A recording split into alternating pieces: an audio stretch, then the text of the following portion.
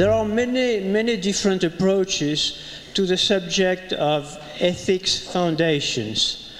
I have listed the most important here. Of course, don't be afraid, because they all more or less lead to the same set of basic values. And I am going to use the last, being a scientific myself, I am going to use the last one. The last one, which is very close to the objectivist approach, the main difference being that even more care is given to precise statement of the premises and a step-by-step derivation of the conclusions.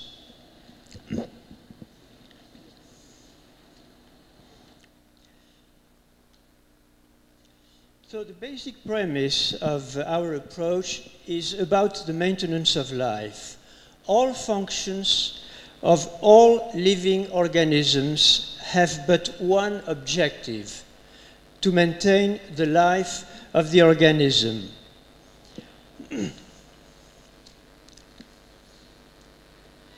So no wonder that an organism's life is its standard of value. That which furthers its life is the good, and that which threatens the life is the evil.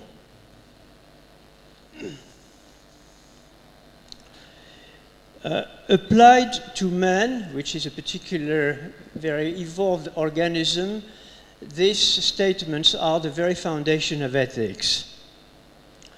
Said Ayn Rand 30 years ago,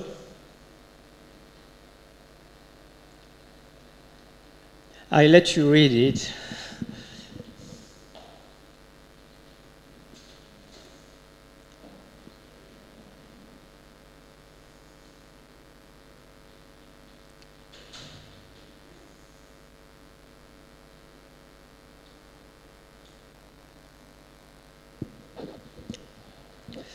Note that 150 years ago, the great French libertarian Frédéric Bastiat was already saying almost the same thing.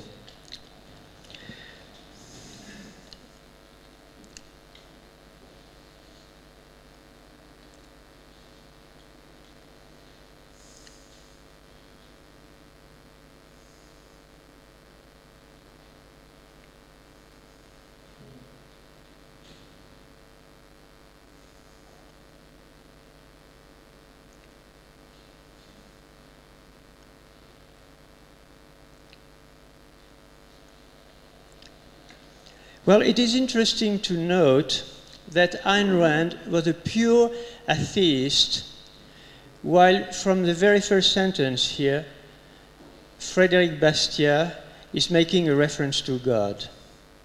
So it is fortunate that those two different approaches, the religious, or the para-religious one and the atheist one, are leading to the same conclusions. So any living organism must react to external signals, get food, and propagate through various actions.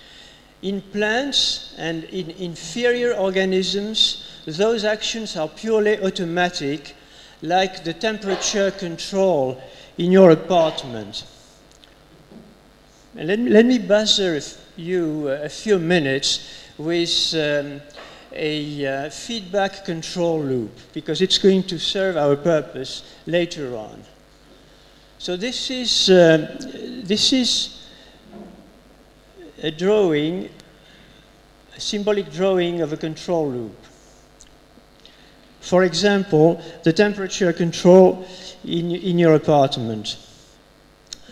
What is a controller? You are setting a variable. For example, you want to set the temperature of your room at a certain point, okay, and you have an instrument, a thermometer, that reads the actual temperature in your room. And this device here, this black box, a controller, compares the controlled variable, which is the temperature of the room, and the point, the temperature that you have set on a dial.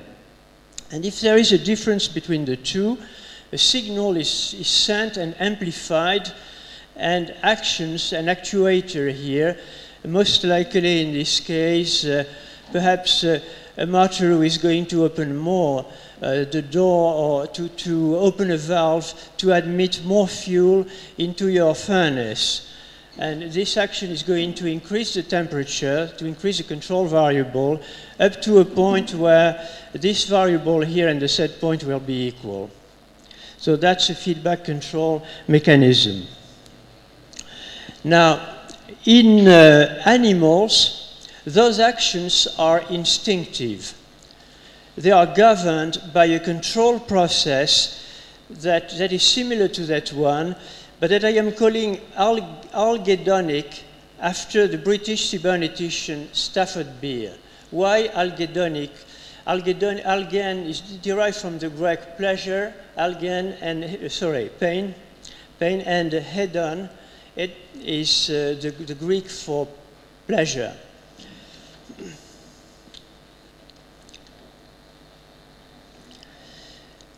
So we have a loop here that would apply to animals. We have replaced the notion of set point by the notion of threshold, and there is a mechanism here called the brain or the spinal cord that compares incoming signals of pain or pleasure to the threshold. And as some action is taken if, for example, the pain exceeds the threshold. For example, if you put your hand on a hot plate, if there is too much of it, if you feel that pain, and if it is greater than the threshold, there is a signal that's going to be sent to the muscle, and you are going to withdraw the hand. Now, that kind of a feedback control does exist in men, but it is far more complex, as you imagine, in particular because actions and their consequences can be memorized, allowing learning and allowing improvement over time.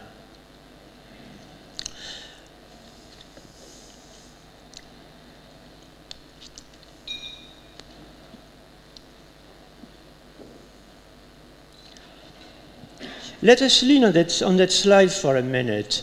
It shows that man has a brain, it's not always obvious, allowing him to analyze all his perceptions and feelings, to initiate actions, to remember the outcome of the actions, here, memory, and to analyze these outcomes and to draw conclusions on how to improve on them.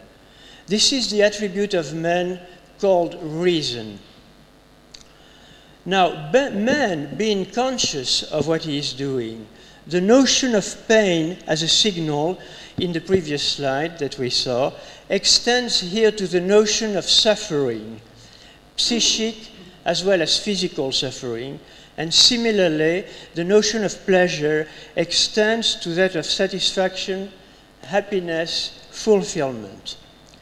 To avoid suffering and to look for fulfillment, a man must make efforts to produce goods that he will consume, exchange, or save. And the more he will make efforts, the more he will use his reason, the better the results. Now, let us examine what are the conditions for that kind of elaborate feedback control to work properly. But for it to work properly, the human being, first of all, must be free to try. If he's not free to try, he's not going to learn. So we have the first attribute here, freedom. Now, he must assume the consequences of his acts. Clearly, the learning process is going to work only if man is left assuming the consequences of his acts. And that is called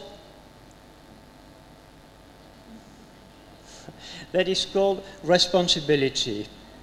Responsibility is the art of assuming the consequences of one's act.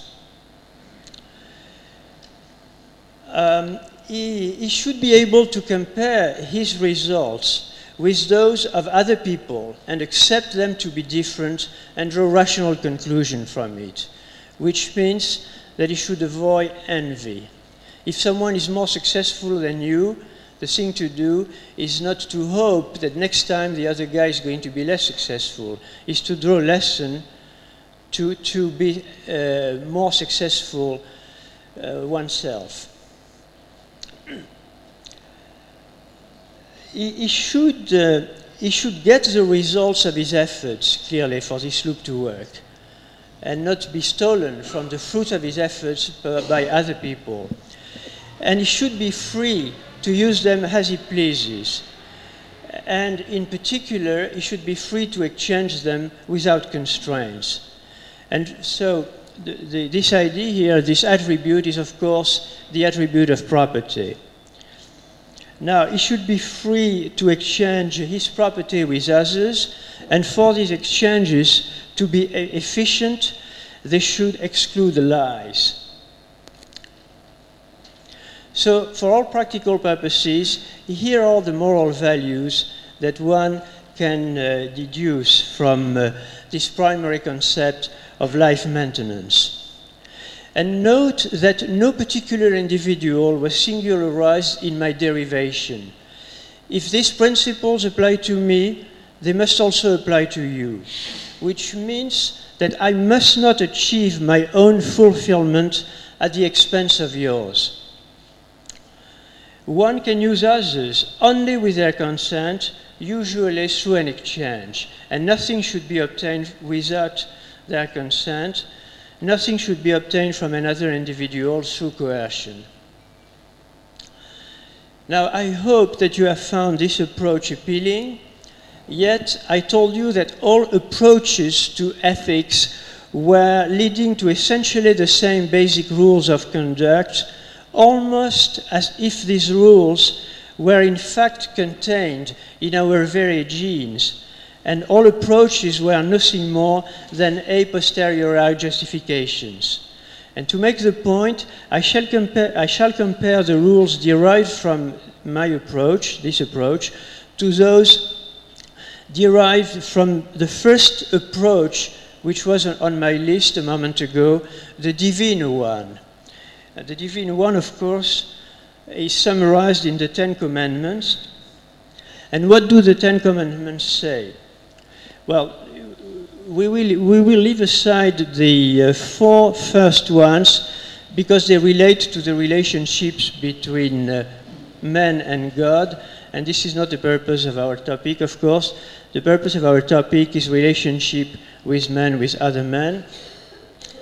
And there we have the 6 following commandments. And clearly, the 3 first, I'm not going to elaborate on them, but clearly, the 3 first are related to the maintenance of life.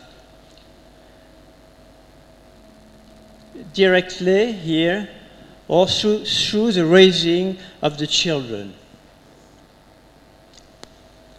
And then you have, of course, the issue of property, the issue of authenticity, the one of, and of course, the issue of envy.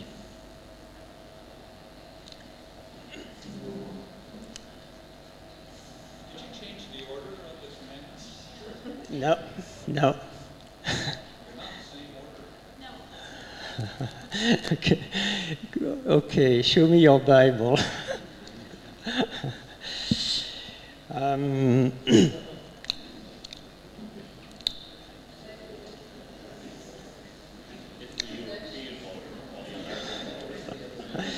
Let me go back a minute into that one here. Well, now that we are armed with universally accepted moral values, we are in a position to evaluate the different politico-economic systems from the standpoint of their relationship to those values.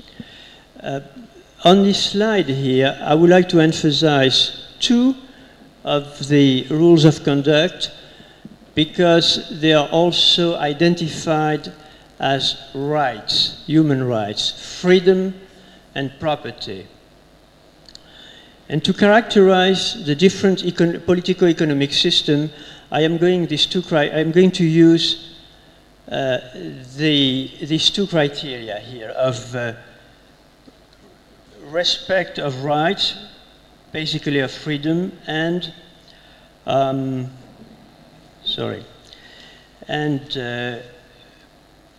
private property.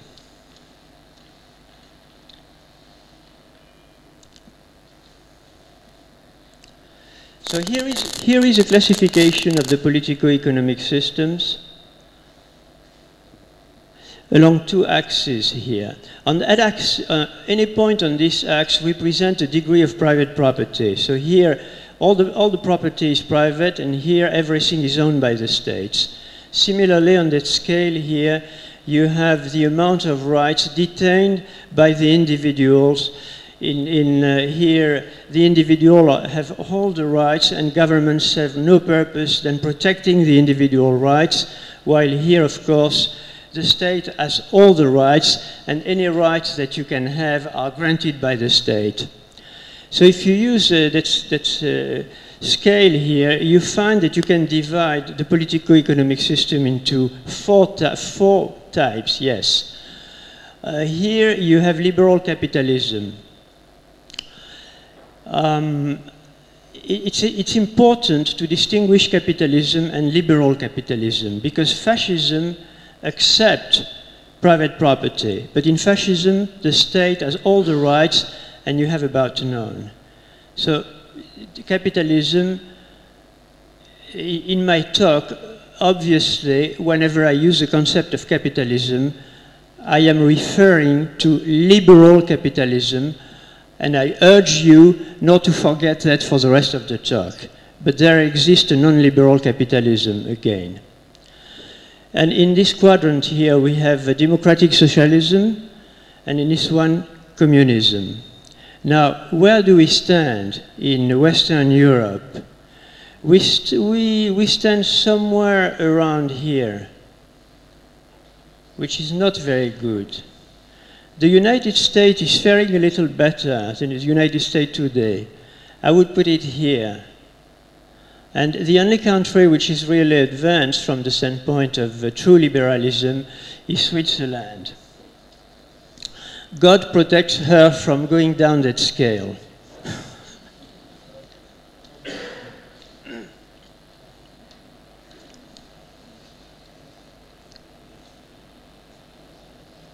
Well, from this slide, I don't think that you can find on this slide.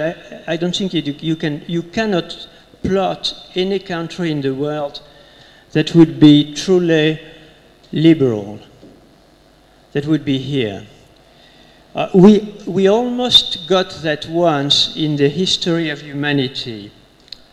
It almost existed in the United States for a century, when state and federal governments did not yet dare to violate the Declaration of Independence, which I remind for you here, at least the essential paragraph.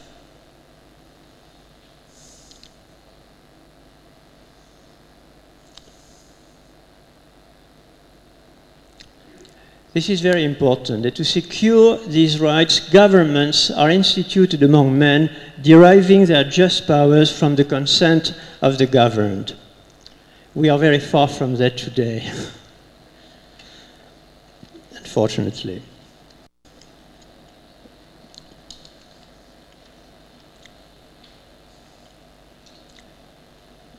Now, liberal capitalism is nothing more than a practical application of the virtues that I have just described.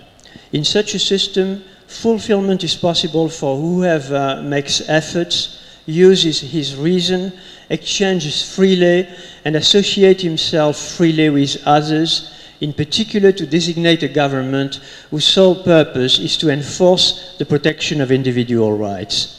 In all other systems, a central power dominates and spoliates to some extent the individual. This is why Ayn Rand could say that truly liberal capitalism was the only moral system that had ever existed. And in the next part of our talk, we are going to illustrate the main characteristic of liberal capitalism. For the sake of simplicity, I shall use, as I say, the word capitalism as a short for liberal capitalism.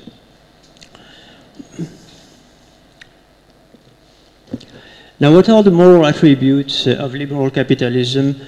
I'll say a few words about each of them in turn. The first one is voluntary exchange, exchange without coercion.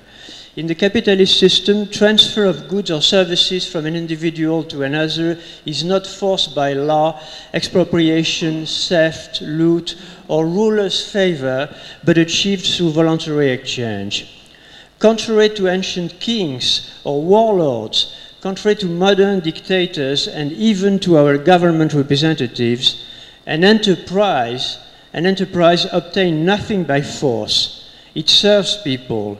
It is bound to satisfy its customers, and it loses all power. Even General Motors uses all power if it is not able to ensure a better service than its competitors. And the biggest corporation in the world loses all power and influence as soon as it loses its customer. Now, the next attribute is a just reward of effort and reason. The one who produces and exchanges earns what he has. He doesn't give nor take what is not earned. He does not expect to be paid for his good faith, his tears, or a passive expression of his needs, but for what he has accomplished. This has been perhaps best expressed by Hank Rearden during his trial in Atlas Shrugged, the novel by Ayn Rand. I work for nothing but my own profit, which I make by selling a product they need to men who are willing and able to buy it. I do not produce it for their benefit at the expense of mine, and they do not buy it for my benefit at the expense of theirs. I do not sacrifice my interest to them, nor do they sacrifice theirs to me. We deal as equals by mutual consent to mutual advantage, and I am proud of every penny that I have earned in this manner. I am rich, and I am proud of every penny I own. I made my money by my own effort, in free exchange, and through the voluntary consent of every man I dealt with. The voluntary consent of those who employed me when I started, the voluntary consent of those who work for me now, the voluntary consent of those who buy my product. I shall answer all the questions you are afraid to ask me openly. Do I wish to pay my workers more than their services are worth to me? I do not. Do I wish to sell my product for less than my customers are willing to pay me? I do not. Do I wish to sell it at a loss or give it away? I do not. If this is evil, do whatever you please about me, according to whatever standards you hold. These are mine. I am earning my own living, as every honest man must. I refuse to accept as guilt the fact of my own existence and the fact that I must work in order to support it. I refuse to accept as guilt the fact that I am able to do it and do it well. I refuse to accept as guilt the fact that I am able to do it better than most people, the fact that my work is of greater value than the work of my neighbors, and that more men are willing to pay me. I refuse to apologize for my ability. I refuse to apologize for my success. I refuse to apologize for my money.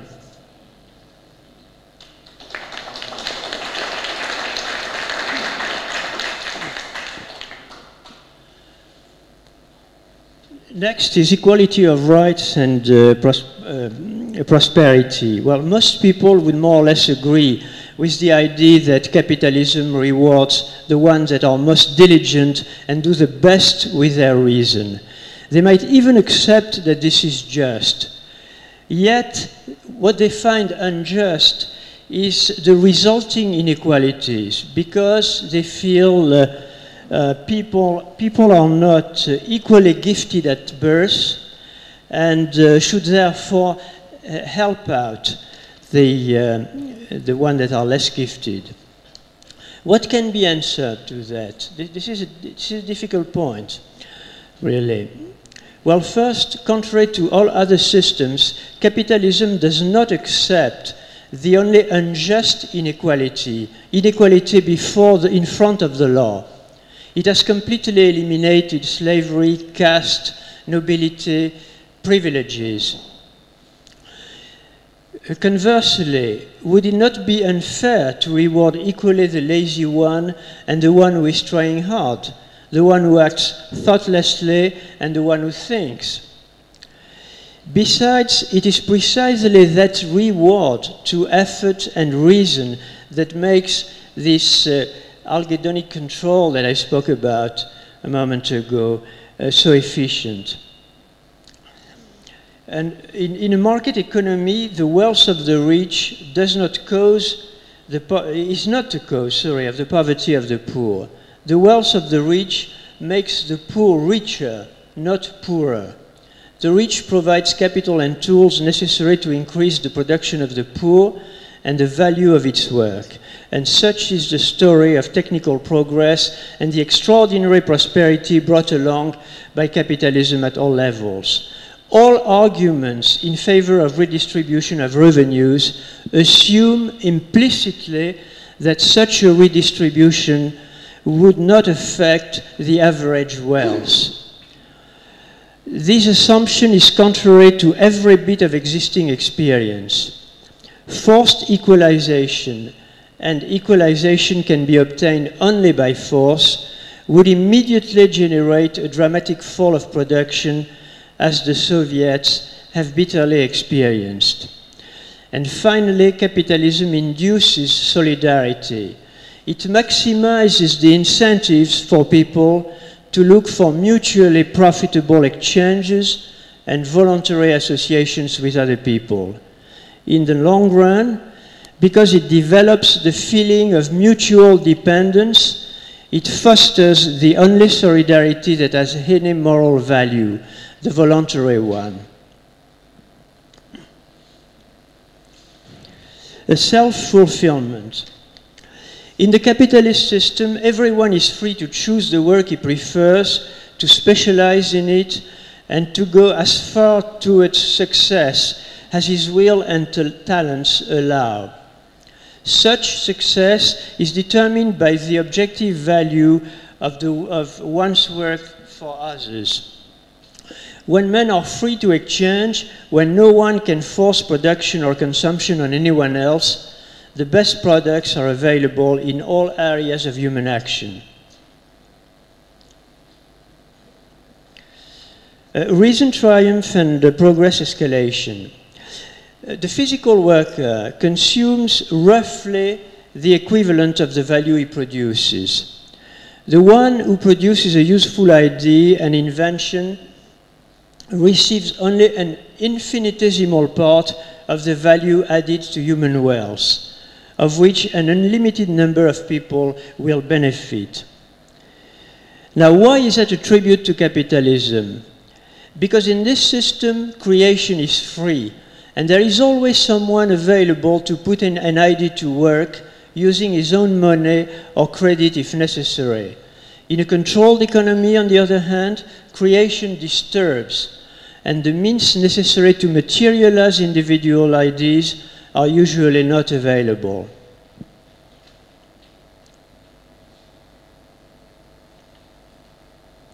Truth.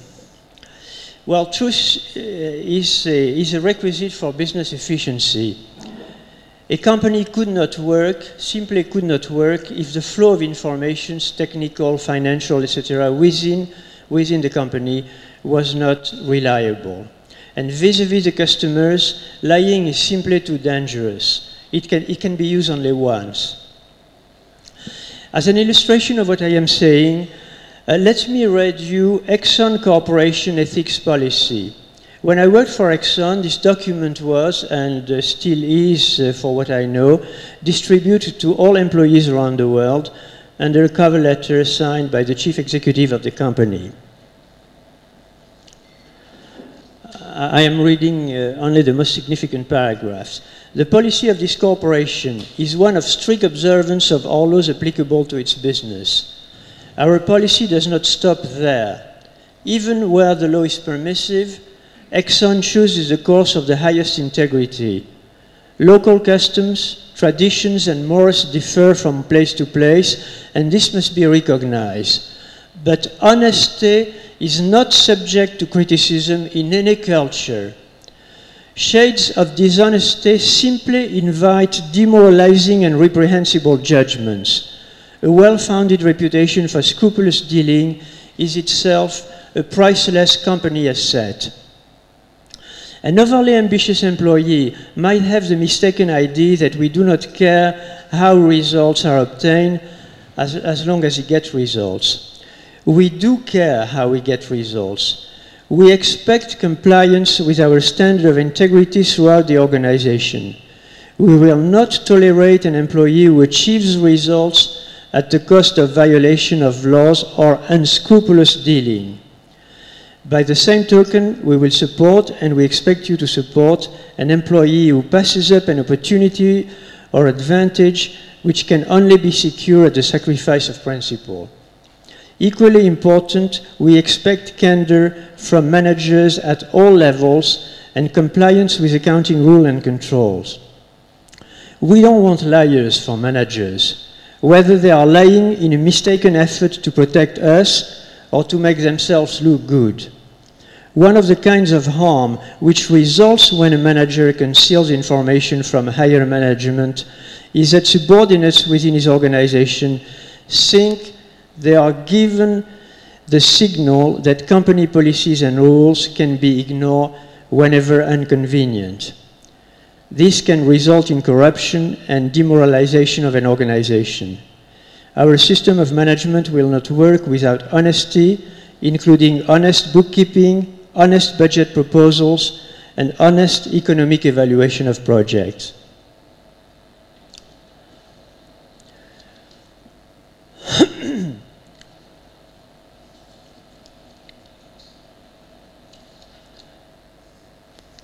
This is the last one piece. Well, free men have little incentive to destroy and much to lose in an armed conflict. Factories do not produce under bombs, and markets cannot be held on battlefields.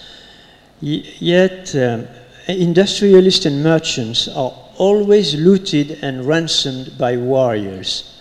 And yet, in schools, in history manuals, merchants are always represented as selfish exploiters and warriors as heroes.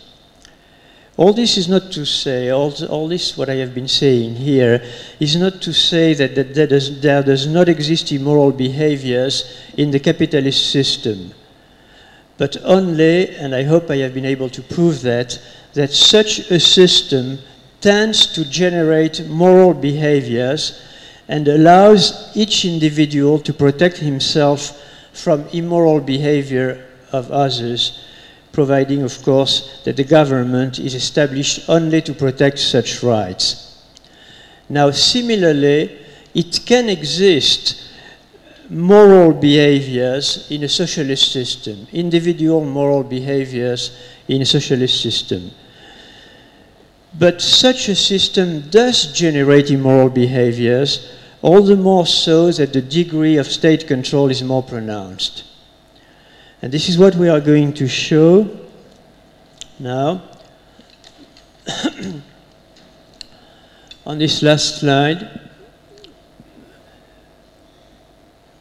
when we go from this point here, true liberalism, to this one, complete statism, the inducement of immoral behavior increases. And in that order, it brings irresponsibility, theft, corruption, organized lies, massive murder. Now, since you might be tired of formal derivations, I shall illustrate each point through an example.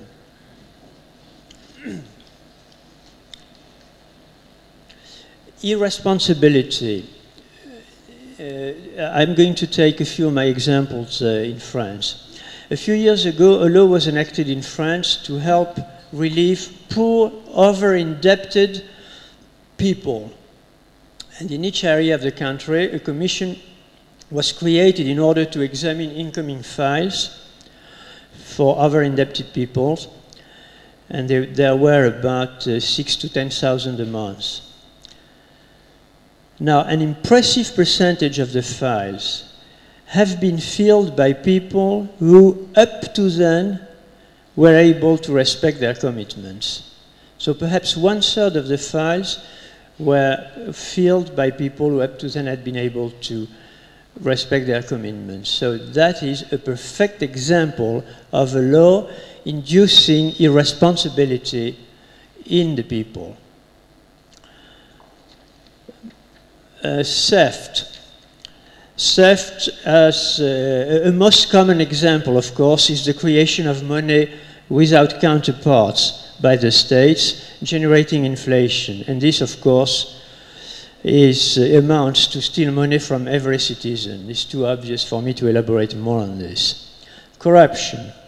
Another example. In France, supposedly to protect the small stores, it is required to get permission to open a supermarket. Permission is granted by a local state-controlled commission.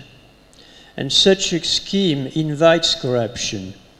If you are an efficient businessman and you think that a supermarket at a given place is the thing to do, then you will want to know from each member of the commission what it takes to get his voice. It is rare, but that happens, that it takes a mere amount of money to buy him. But more often, you watch some form of benign, mild extortion. For example, a mayor who is asking you to make a parking in front of the city hall. Organized lies. Well, every totalitarian government announces glorious achievements for the years to come. And when the years do come and nothing is glorious, the government must recourse to systematic lying in order to justify its actions. Then government, to stay in power, must eliminate all those who denounce the lies. Then all those who are likely to denounce the lies someday, and so on and so forth. And it brings this murder on a large scale that we have been watching in all totalitarian government. Examples are so numerous and present to your mind that I guess it is not necessary to give any. Now, to conclude this talk, I can do no better than to quote Ayn Rand for the third time in this speech. Criminals are a small minority in any age or country, and the harm they have done to mankind is infinitesimal when compared to the horrors, the bloodshed, the wars, the persecutions, the confiscations, the famines, the enslavements, the wholesale destructions perpetrated by mankind's governments. Potentially, a government is a most dangerous threat to man's rights.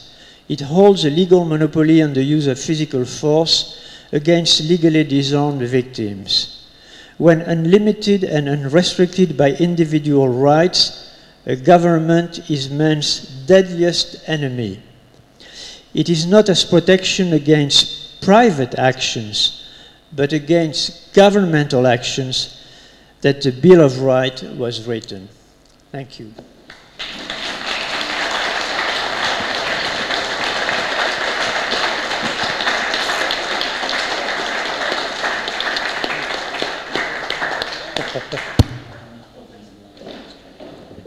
Oh, good. I'm glad I'm not the only one queuing up here. It seems to me that there's some class of people in the world that start out with the question not of what are people's rights, but they start out with the question of what are people's obligations to other people. It seems to me that those people, those philosophies, do not generally lead to the conclusions that you said all of the different bases of ethics lead to. Do you think that that's true? That there are people like that and there are philosophies like that? And if so, how do you reconcile that with your discussion? Well, as Bumper Hornberger said this morning, and he did touch the subject that you are raising, I think the key is voluntary as opposed to non-voluntary solidarity. Nothing in the theory that I have developed this morning prevents you from helping the people you like and even the people you don't like. If you, nothing prevents a libertarian to have pity for a suffering neighbor. The problem with the people who think that they should help others is that most of the time they think they should help others through redistribution, which means that in fact they are not going to imply themselves in the solidarity move, but they are going to use the government to force other people to give money to the other. I understand I have not answered your question properly. My point was, it seems that usually people that start out with that question, what are people's obligations, rather than what are people's rights, they tend to come to the conclusion that initiating force is okay. I'm not, well, that's my point, is a lot of people do come to conclusions the exact opposite of libertarianism, but you're suggesting that all of the different bases of ethics do lead to libertarianism. Yep. But you see what I'm saying? Lots of people don't obviously come to the conclusion of libertarianism. Yeah, and you're absolutely right. Otherwise, this room wouldn't be able to contain a libertarian Congress. I mean, we are a minority, no question about that. We are a small minority. Now, if I'm trying to be practical to answer your question, what can we do about that? I think one of the things we can do is not to put forward, for people that are not used to our vocabulary, our concept and so forth, I think it's a big mistake to deliver some of the most provocative Ayn Rand messages. Not the one that I have given, which is good enough, but I mean the one on selfishness, for example. I think that it is useful for libertarians to show that they care about people, but that they care on an individual basis. And this is a mistake that we do most of the time. In fact, we insist on the fact that, and it was okay because it was among us, but this is precisely what Hornberger did this morning. He said, I don't care if someone is poor or miserable, I don't know. Oh no, that's not what he said. I don't care. I give to anyone the right not to care. That's what he said. Well, this is good between us, but I think we should avoid the message of selfishness. We care, but we consider caring as an individual matter, not as a matter that should be made compulsory by a state. Thanks. I really liked your use of the 10 Commandments in your talk. There's a phrase in the Old Testament, I think it's from Numbers, that talks about restitution, restoring what's been harmed and adding 1/5 of the value that you might also find useful. But I did want to mention that at least in the Catholic version of the Bible, the commandments are different. So I thought I'd point that out because if you talk to Catholics, they'll probably think that, you know, they should see their version up there. Pardon me? Reduction? Well, no. The command in the Catholic. I went to Catholic school for 11 years, so I can rattle them off. But the first three are the ones for God in the Catholic version. 4th is honor thy father and thy mother. 5th is thou shalt not kill. 6 is thou shalt not commit adultery. 7 is thou shalt not steal. 8 is thou shalt not bear false witness. 9 is thou shalt not covet thy neighbor's wife. And 10 is thou shalt not covet thy neighbor's goods. So just so that you know what the Catholic version is, it'd be good to have that one on hand. I don't know enough about the Protestant Christians to know if that's the same or not. I knew that someday I was going to be caught on that. Here it's good because, you know, you can take your message to Christians and not get caught on it. The problem is that I have screened a number of Bibles, Catholic as well as Protestants, and in most cases the commandments are not numbered. And it is very difficult, it's a tough task really, to make 10 out of the few sentences that are supposed to be the 10 Commandments. It's not like in the film of Cecil B. DeMille about the 10 Commandments, where they are all well listed in number in a big stone. In the Bible, at 2 places in the Bible are the 10 Commandments listed. And they are not listed in exactly the same words in the Exodus and in the other part, which is, okay. Exactly. So, what happened in reality is that my first attempt at this talk was made in France, in French, and I used a Catholic Bible. But then, in order to be sure that I was translating properly, not my translation, but what God said actually to Maurice in English, I called a Jewish friend in London. Oh, gee. And I asked her to read me the 10 Commandments as they were written in her Bible. So there is a problem here that you are pointing. Well, that's the Catholic version. Okay. If you talk to Catholics, that's the one to use. Thank you for your comment. I want to make 2 comments on the previous 2 comments, and then I'll have my own comment. On the first comment, I recall somebody having written, and I think it may have been in an ISIL publication that says, we believe in privatizing charity, and I really liked that expression. The second comment regarding the commandments, I'm, among other things, a lifelong student of the Bible.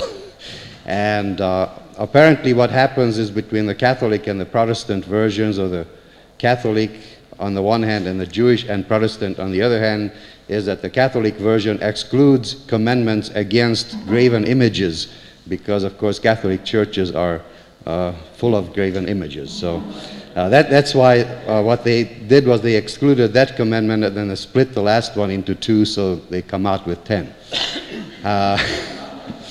Okay, my own comment concerns the problem that I see emerging constantly in publications that I receive from Hungary.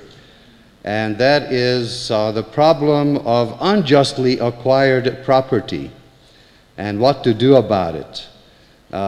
We libertarians, of course, believe in property rights and so forth, and we don't believe in redistribution and so on. But what do you do with property that has been acquired through the coercive process of the Communist Party? And to go back and look at the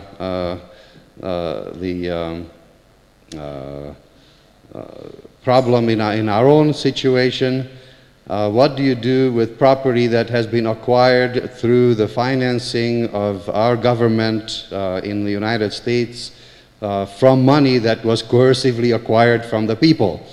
That is probably most of the large property holdings in the United States through the large corporations, the military industrial complex, etc. And I would like to be able to maybe go on to Hungary, which is what I'm planning to do, and talk to some people and have some answers regarding this, and then discuss the same issues back home in New Mexico. Thank you. Well, certainly the problem of restitution of badly acquired property is a very tough one, and I do not have an answer to that one, and I believe that this is one of the subjects that we are going to handle later on in this Congress, right? There is something at the subject. So I have no pretense to be able to solve that one. More generally, I think that the problem of the just or unjust origin of property is one of those that we libertarians are still searching on, and we do not have. We have the answer, the obvious answer of a primary occupant, for example, but it is not entirely satisfactory. So this is certainly one of the few problems that we have not yet completely resolved, and I wish we do someday, because what I find myself fascinating in libertarianism and worth fighting for it is the intellectual, the logical coherence of all aspects of the libertarian movement theory. There are many, many books on if you take the catalogue of laissez-faire book or the catalogue at the end of our ASIL publication, you would find hundreds of books on very different subjects, from environment to how to raise your children, and so forth. And what I found marvelous is the extraordinary intellectual coherence between all these approaches. But there are still a very few areas where we do not have a solidly grounded theory. One other example is when do the children become free? Have to be treated as free person. Okay, there is another issue on abortion too, but I'm not going to go into this one. Two questions, I think. Two more? Fine. Okay, I'd just like to make a couple brief comments. First, regarding the commandments, I think a good solution would be not to number them. Just put the ones up that you want to use without numbers. And regarding government property, first I would say it should be, in those cases where the prior owner is obvious and you can prove that, then it should go to that prior owner. And beyond that, I would say that the government property would be distributed among, you know, to the masses of the people, divided up equally, perhaps through shares. I would go a step further to say that there should be actually more there, because the government bureaucrats and politicians have taken a large amount, and in fact they should be held liable for the damage that they had caused. Now, I doubt we'll ever achieve that, but that should be our goal. Thank you. Just a brief comment on you. David Friedman, in the Machinery of Freedom, does tackle the subject of property, origin of property. And he's concluding that we libertarians make perhaps too much of an issue about it, which is certainly true of the Western countries, perhaps not of the Eastern countries. But he said that we are making too much of an issue about it, because after all, he says something like 80% of the existing property in the United States changed hands in the last 10 or 15 years. I don't remember the number.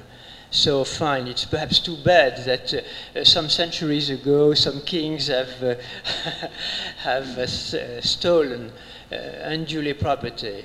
But let's live today. I recognize that the problem is more crucial in the Eastern countries. I have another question, which is maybe too large to treat here. It's well, I saw in your adapted version of your Nolan chart, you didn't mention conservatives, because it's an important debate, and I think for a Frenchman it's very important. It's the relation between conservatives and libertarians. And you spoke about abortion. It was a specific case, but I think it's a more general case. It's to know what you do with your liberty, and what you are obliged to accept that others are doing with their liberty. Because I think there are two approaches. You can have, let's say, a socialist libertarian approach, stating that freedom, and you spoke about the freedom to experience, was something like an absolute right, and then a more conservative approach that maybe government should not interfere with what individuals are doing, but let us say that other individuals could interfere, let us say, on even with force, but let us say if you have private streets, then let's say the owners of that street could say, well, in our street, there should not come, I don't know, a mosque, I don't know how to translate it, or a Buddhist temple or anything like that. I mean, this is a form of coercion, but it looks totally in line with, with capitalism. You could have the contrary, indeed. And so my question is, didn't you omit a whole aspect when you just spoke about the moral foundations of capitalism by just trying to say, well, they are in line, without saying that freedom allows, let's say, people with religious beliefs to impose their beliefs on other people, and so to extend, let us say, their personality on other people. I think it's an important point, and it should be stressed also that to be free is also to have the freedom to impose your belief on other people. And I think this is something that libertarian conservatives can say, but it's not the traditional, let's say, speech of libertarians. And I would like, I don't know if my question is very clear, maybe I should need half an hour to explain it. But if you understand it, could you just elaborate on it? Most of your question is fairly clear. The only aspect I didn't quite get was the allusion to the French. That it was too difficult to understand for a French or something. I missed the point that you were trying to make there. Well, I mean, all Frenchmen are very candidate to centralized decisions, so everything is either black or white. I mean, it's okay. I don't think that there is any point in my, so to speak, derivation, in my demonstration that that is in contradiction with what you have said. So let us consider what you have said as an addition and not a contradiction. But I'll admit, on a little more general ground, that there is a weak point in my demonstration. And the weak point is that I take it for granted that there can exist such a thing as a state, as a government, actually protecting individual rights. And this is a subject of eternal, at least unfinished debate between a part of the libertarian movement, like Murray Rothbard, for example, and another part, like Ayn Rand. Ayn Rand thought that it was impossible to live without some form of a government, and she was hoping that it was possible to devise a government committed only to protecting individual rights, while some other libertarian, like Rothbard and probably David Friedman, consider that there is no chance at all of ever getting such a government. So they devise schemes to avoid it. And for my money, those schemes are not much more realistic than the one that they are trying to combat. But this is too wide a discussion for going on the subject. So thank you for your attention.